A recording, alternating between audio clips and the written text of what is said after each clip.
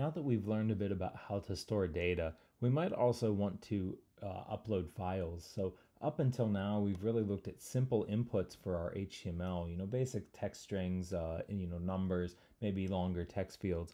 But sometimes you want to upload a file, maybe an image or something else to one of your sites. So fortunately, this is a possibility, but there are some challenges in doing this.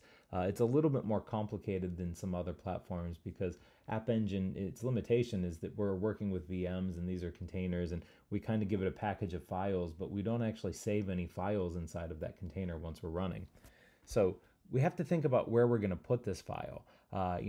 We can't save that to the particular virtual machine that we're working with. And even if we could, if our application started to expand and we had several virtual machines, those other virtual machines wouldn't have access to that file. So if you had a user and a user were to upload an image and that image was associated with that user, and then somebody tried to look at that user's page, but was served on one of these other virtual machines or one of these other environments, then we wouldn't actually see that. So we need to have a central place to put these files. So we're using Google App Engine. There's a fortunate, very easy opportunity here to use Google Cloud Storage.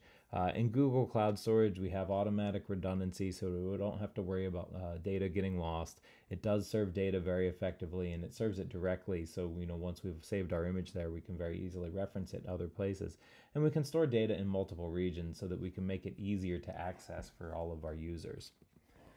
So the HTML part of storing of uploading an image is actually pretty straightforward. You need a file input type input type file element. So if you do this, if you set input type equals file, that will automatically give you the browse button so that you can find a file and upload it. Or if you're on your phone, it will automatically allow you to choose a file.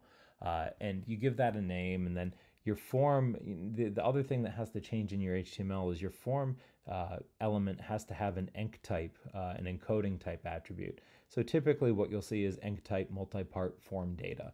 So we'll have an input type to identify our file, and then we'll have a form method equals post with an enc type multi-part form data, and that's really all we have to do on the HTML side of things. So somebody will select a file, they'll click submit, and that will go to our upload. The challenge is more on the Python side of this. The first thing that we'll need to do is retrieve that uploaded file, and we'll need to retrieve its content type as well.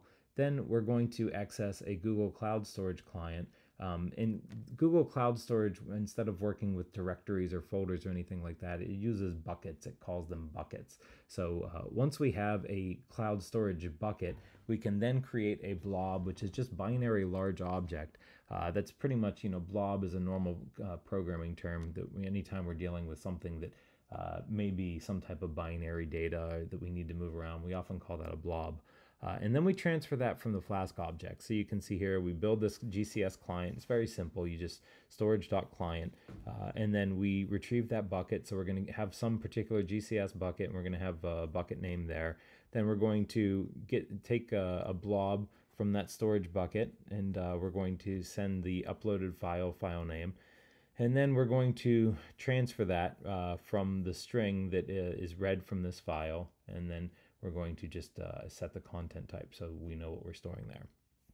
Now, once we've saved that, it's actually very simple. That blob itself is going to have a URL, so we could save that into our data store, or we can refer to that somewhere else, and then we can access that very directly, and we could just put it right into an image SRC attribute, the source attribute, so we can show one of these very simply.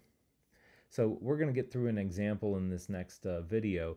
So this is something that, maybe once you see it, it might make a little bit more sense. But hopefully this video will give you a rough idea of the steps involved. First we just set some HTML. We create our HTML element. We set our enc type attribute on the form.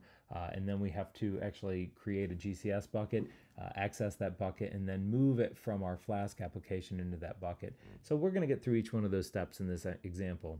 For now, thanks for watching.